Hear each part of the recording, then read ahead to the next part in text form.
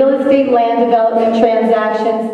Did anybody think that when they voted for a New York State Senator that they wanted them to engage in real estate land development? And for the record, here is the 990 for the Putnam Community Foundation. I did not sign that, I was a director.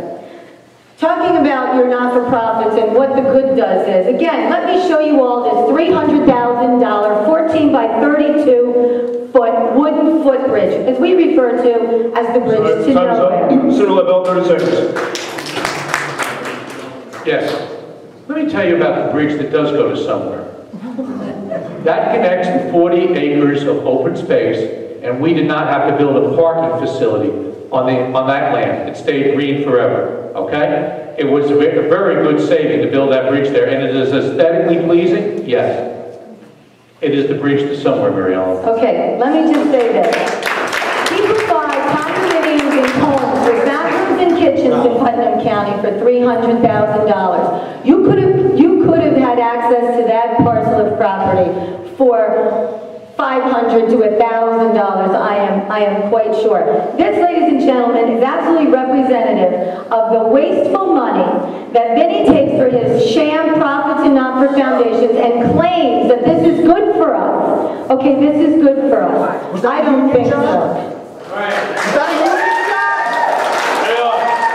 No audience comments, please. So you can applaud and that's it. 30 seconds for Senator Leibell. Yeah, once again, MaryEllen, now you didn't do it when you were a board member, but I'll invite you. Now I was a board member. First they signed, now I'm a board member. MaryEllen, you were I apologize. You forgot your position. MaryEllen. You just didn't know what my position was. All right, 30 seconds for Senator.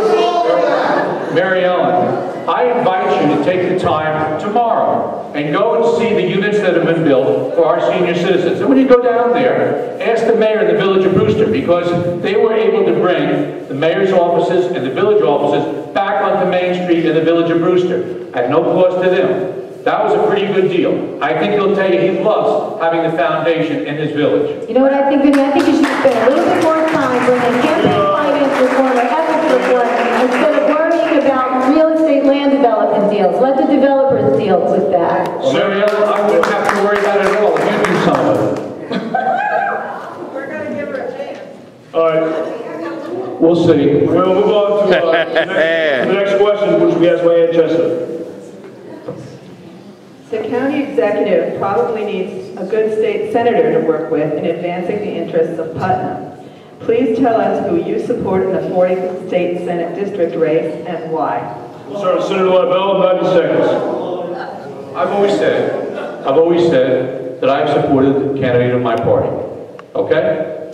And that, I know that's supposed to be a interesting question for me to answer. The candidate from my party and I have not always, Joe, you're new here, so you might not be aware of this, we haven't always seen eye to eye. I didn't know I was part of the debate here, Senator. He asked the question. You know, so, no, I've always supported candidates of my party. I'd like to know, if the Senate candidate supports me as a county executive. Is he here by any chance? Greg?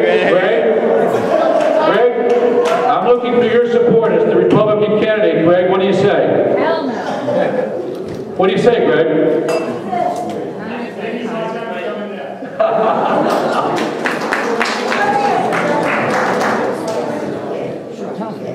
And that's how you handle a question. Yeah, deflect. That's all it is. That's not a deflection. That's not answering. That's deflection. My opportunity as the independence candidate puts me in a fabulous place because it speaks exactly to who I am and what I've always been about, and it's been about for the people across the board. Young, old.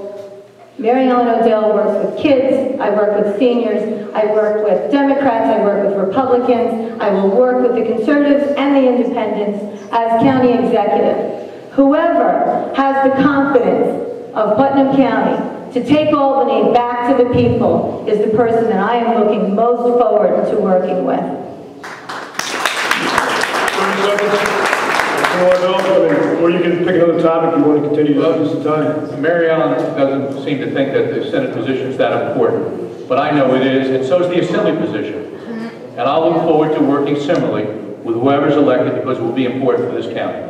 You know what, Vinny, I think the people of Putnam County really do revere the office of the state senate. The problem is that you haven't given us a lot of reason to respect it over the last. Well, that's not what you said in March when you said I don't know why you keep saying that, Vinny. You know, you got to stop reinventing history, okay? You were here at my fundraiser in this very restaurant in March. As an invited guest, I attended. And you came up afterwards and said, I support you. No, I did not. I'm sorry. Yeah, well, I have to witness. Your husband was with you. Oh, my Let's have some order, please.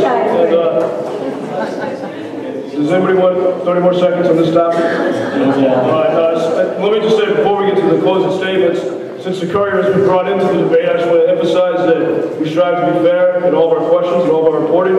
And if anybody has an issue with that, I would appreciate specific instances of factual inaccuracies. But now we'll move on to the closing statements. We'll start with MaryEllen Odell. You have 2 minutes.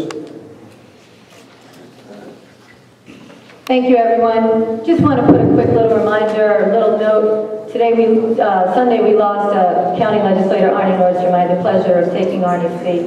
In case anyone didn't know, Arnie was a wonderful man, larger than life. 1 week from today, you will make a choice between 2 distinctly different candidates for Putnam County Executive.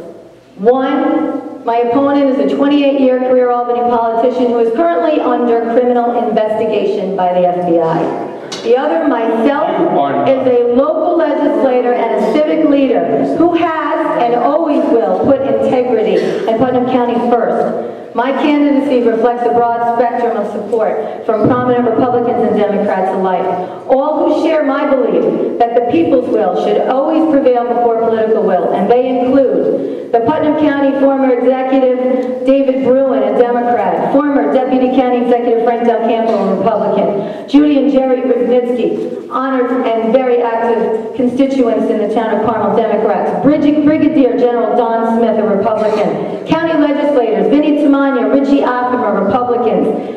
Let me paint a picture for you of what Putnam County is going to look like with a political boss like Vincent Leibell as county executive. We're going to have a front row seat to an active and ongoing FBI investigation that will bring shame and disgrace to this county. You're going to get a self-serving Albany-style government with bloated payrolls, payoffs, personal favors, backroom deals, and the funding, more funding of a sham not-for-profits with millions of our dollars. You're going to get a self-serving, vindictive opportunist with 3 decades of IOUs, and he's going to use your money to pay his political paybacks. You're going to get an Albany insider who has played the game of personal profiteering along corrupt politicians such as Espada, Montserrat, and of course Joe Bruno. Vinnie Leibell may have gone to Albany to change it, but Albany changed him. And now he's a man too dangerous to put in control of our county. Albany is full of crooks, but Putnam County isn't. Thank you. May God bless you and your families, and may God bless Putnam County.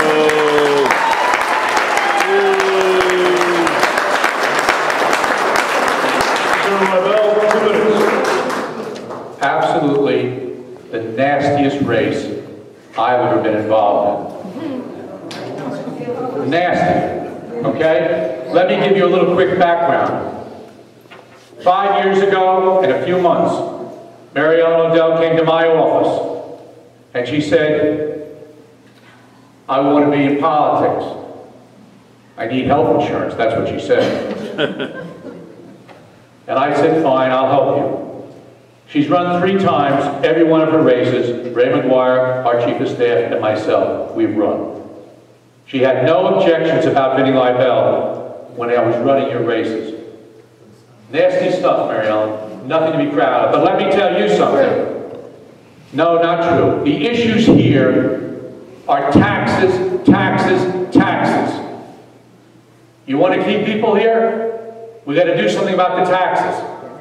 And you won't get it from this sort of a leader.